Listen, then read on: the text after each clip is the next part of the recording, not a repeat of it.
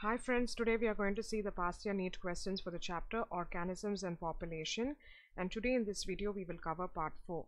Now let's begin with the first question, which was asked in the year 2010.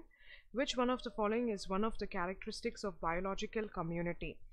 You are given 4 options here: stratification, mortality, natality and sex ratio. Now if you look here clearly, natality, sex ratio and mortality all contribute to the population aspects. Okay, the answer is stratification. Stratification is one of the characteristics of biological community. Well, natality, mortality, structure, sex or whatever, they are the basic characteristics of population. Now you can ask me a question as what is this stratification? This is a system of formation of layers or classes or categories, and this is used to describe a particular way of arranging seeds while planting, as well as the geological layers of the rock. So they contribute for the overall biological community. Therefore, the right answer to this question is option A. Next question here. A country with high rate of population growth took measures to reduce it.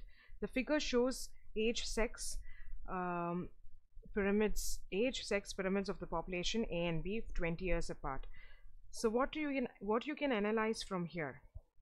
That is the question here. What can you analyze here? There should be some decrease in the growth rate.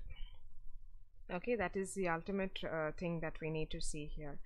Okay, if you look at A and B and if you closely watch, A is more recent and shows slight reduction in the growth rate. Okay, so option D is the answer. See, you closely watch A and you compare it with B, then you will know the difference. Okay, A is more recent and shows a slight reduction in the growth rate. Therefore, the right answer is option D. Next question here. What is true about the isolated small tribal population is? You have to analyze. There is a decline in population as boys marry girls only from their own tribe. Hereditary disease like color blindness do not spread in an isolated population. Wrong. Wrestlers who develop strong body muscles in their lifetime. Okay. There is no change in the population size. No. When it happens to be in a small tribal population, there is a decline of population because the boys marry the girls only from their own tribal So they're not going to have access to the outside people. So as the population only decrease because generations grow within, and in fact if there's dying, or in fact if the population becomes less, there's no chance because they don't have contact with the rest. So the right answer is option A. Next question here. Geometric representation of age structure is a characteristic of, we just now discussed in the very first question of this chapter, of this part. We said that natality, mortality, sex, structure or whatever, it contributes to the characteristics of population. So once again here the answer is option A. Next question here. The population of an insect species show an explosive increase in numbers during rainy season, followed by the disappearance at the end of the season. What does this show? What does this show actually? The population of an insect species shows an explosive increase in numbers during rainy season because they have good habitat and they can feed on the dead organic matter. When they have more of humidity, they have a lot of chances to have their consumption of food, and there is a disappearance in the end of the season. See, if the population is allowed to grow in a predator free environment, the population grows beyond the carrying capacity, and there occurs a population crash due to the sudden shortage of food. So the main reason here is the food. When there is abundance of food, many organisms survive. When there's shortage of food, they automatically compete and die. So it is because of the population growth curve is of the J type. Okay, the right answer to this question is option B. Okay, yeah. Next question here. The next question is, two plants can be convolutionally said to belong to the same species if they have more than 90% similar genes. Wrong. Look similar and possess identical secondary metabolites. Wrong. See, they can said to be belong to the same species if they can reproduce freely with each other and form seeds. That is the main criteria that is required. See, there are many plants which resemble one another, but still the main characteristic required is that they can reproduce freely with each other and form seeds. Okay, next question here. A high density of elephant population in an area can result in dash. What happens there? I talked about competition. If you had clearly listened to my videos, I spoke about intra-specific and interspecific. That is, when there is a competition within the population, you call that as intra. When it is different species, when the competition is among different species in a same niche, then it is called interspecific.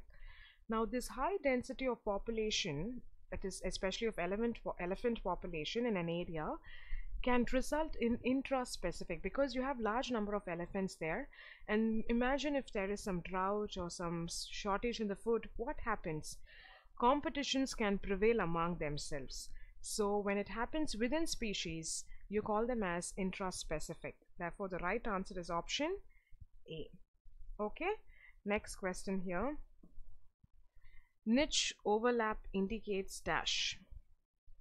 So what is niche? It indicates the habitat of a particular species and the interaction of that species with the resource present in the habitat. Niche overlap means that two or more species share the resources present in a particular niche. So it's actually sharing. That overlap will occur only when they share. Therefore the right answer is option B. See, these questions are direct. You don't have to have much explanation. So I've just explained you whatever it is there. Okay. Fine. Next question here. Praying mantis is a good example of dash. Praying mantis. So what is this actually? Praying mantis. Have you ever heard about it? So I'm going to show you an image of it. So this is how the praying mantis from India looks like. If you see the image, it clearly looks like as though it is praying. Okay, the two legs of it, the feature of it looks like as though it is praying. Praying mantis is a good example of camouflage. Camouflage is actually a natural coloring of an animal which enables to blend in with the surroundings. It is a common name of the insect of the order Mantoda, often mistakenly spelled for praying mantis because it's a prayer-like stance that you see there, the appearance.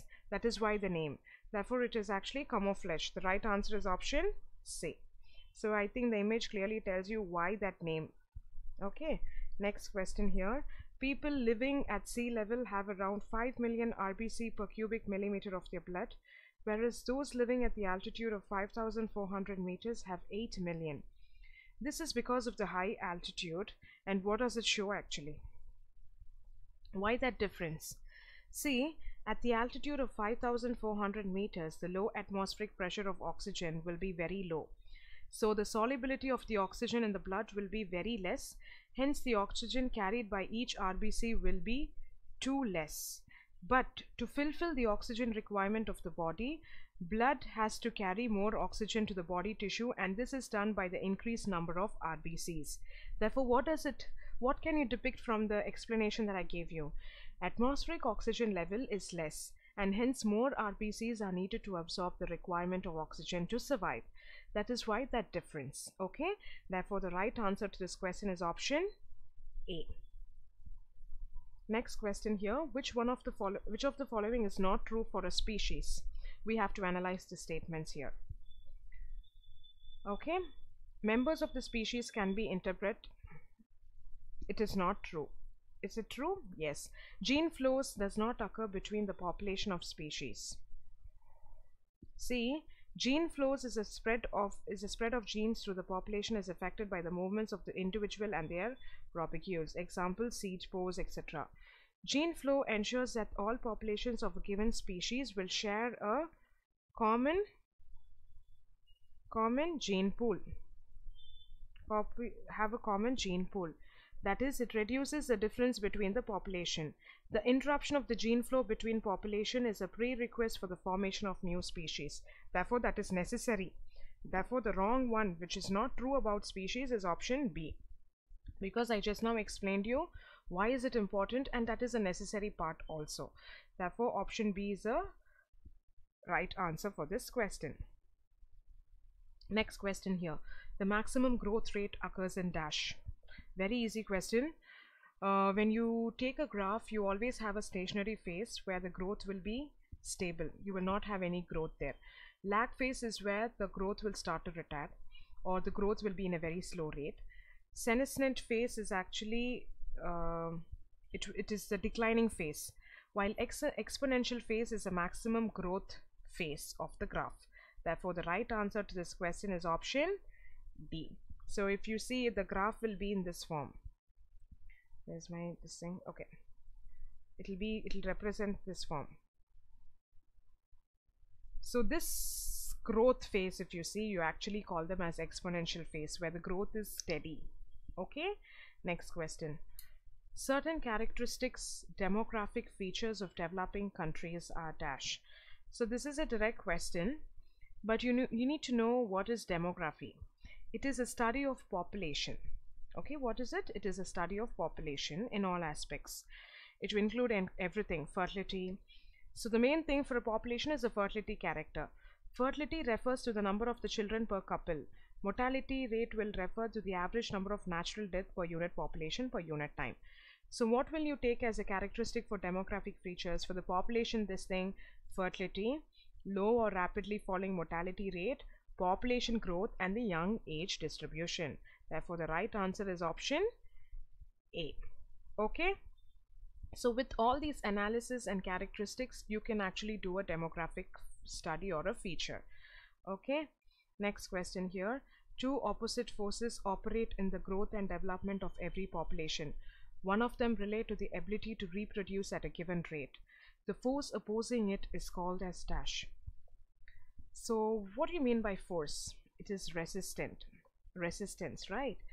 Biotic potential in an inherent ability of an organism to reproduce. Resistance refers to the opposing character. So you have a clue here. It's actually a force. Therefore, the right answer to this question is option A, environmental resistance. Okay. So with this, we complete the part 4 of organisms and population. Hope to meet you in the next part of the same chapter. Thank you.